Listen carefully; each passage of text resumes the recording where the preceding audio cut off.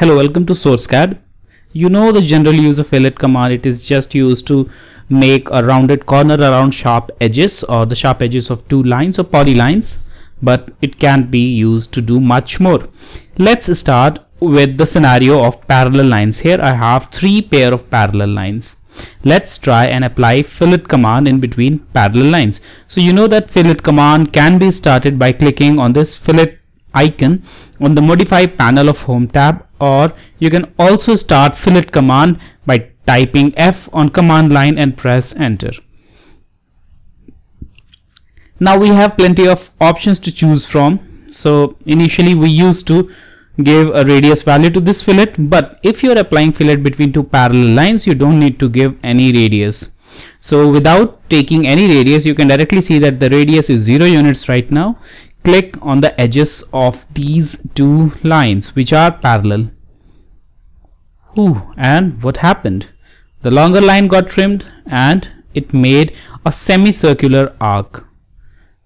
Now let's go and repeat this process. So let's go to fillet, and this time I'm selecting a radius, and I'm selecting a radius of 500 units and press enter, and let's see what will happen in this case. Okay, here also, so you can directly see that whatever radius I will give, it will always make a semicircular arc. One more thing, that while applying fillet for parallel lines, if you want to apply arc on these two edges, on these two corners, then make sure that you click close to these two corners and the fillet will be applied on this side. And the similar analogy will apply to these two parallel lines as well. So select fillet, click on these two edges, and here we have the fillets. Okay, now let's move on to two apparently intersecting lines. Now if we have these two apparently intersecting lines, then select fillet and let's select radius. Make sure that radius is 0 in this case and press enter. And now let's click on these two lines. And what happened? It extended these two lines and made them intersect at their apparent point of intersection. If you'll select fillet command again and give it a radius, so right now I'm giving it a radius of 2 units and press enter, and now let's apply the fillet, then it will obviously apply a small radius at the edges. Now if the radius was bigger, let's say that the radius was of 6 units, and now you'll see the effect more clearly in this case. So here we have these edges, the rounded edges. So you can apply fillet between these edges like this. Let's move on to a third scenario. Here let's go to fillet, and now let's go to trim. And now you can directly see that the trim option is selected by default. So let's keep it at trim and select radius. Make sure that the radius is 0 units, so 0, and press enter.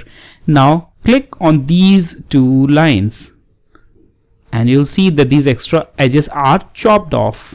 Okay, let's go to fillet again, let's go to trim, and now this time select no trim, and let's go to radius. I'll apply a radius of 10 units in this case and press enter. Now since we have applied no trim, it will make a fillet. You can clearly see that there is a fillet, but all the extra edges are not chopped off. Let's go to fillet again, go to trim and select trim. Select radius and apply a radius of 10 units, and again repeat the process for these two edges. And clearly in this case the fillet is applied and the extra edges are chopped off. So if you select trim, extra edges will be removed. If not, they will be retained. That's a simple thing you need to remember. Okay, now let's move on to trim and let's see what else it has for us. So we have seen that this trim command can be applied on these sharp edges.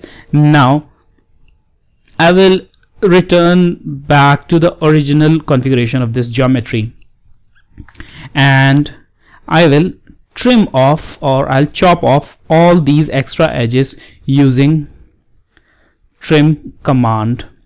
So here all the extra edges are now chopped off. Okay, select all, click on J and press enter. Now all the edges are joined into a single polyline. Let's go to fillet again.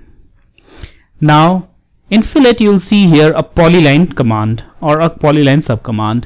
Let's go to first radius, change radius to 10 units, and now click on polyline and click on any edge, and voila, all the edges have a radius of 10 units. So selecting polyline command only in case of polylines which are connected to each other will make radius, will make a fillet of specified radius at every corner.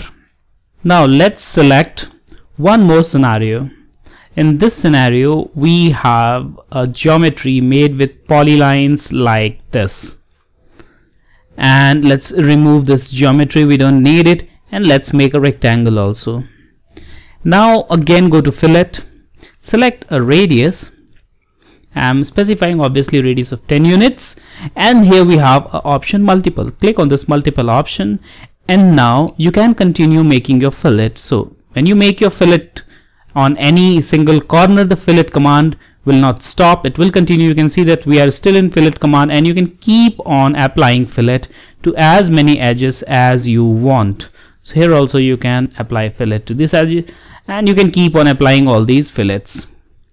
So in this way you can use these commands, and if you want to apply fillet on this polyline, so the fillet will be applied on every corner. Let's go and select this. So go to radius, 10 radius, select polyline and click on one edge, and the fillet will be applied on every single corner. So clearly this will come in handy if you want to apply multiple fillets with single click. So that was all in this tutorial. See you again in the next one, and once again thanks for watching.